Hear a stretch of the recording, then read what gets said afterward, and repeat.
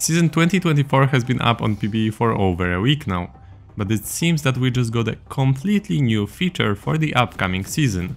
Currently you can surrender from the very beginning of the game, and all it takes is one vote. Yes, just your vote is enough.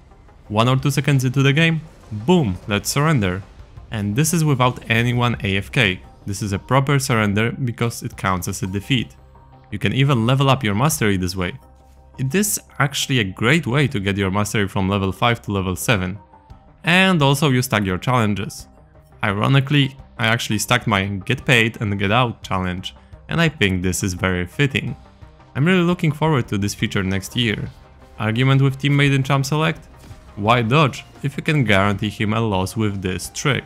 Someone taking too long in loading screen? Punish your team with surrender. Someone annoys you in game? Boom, surrender.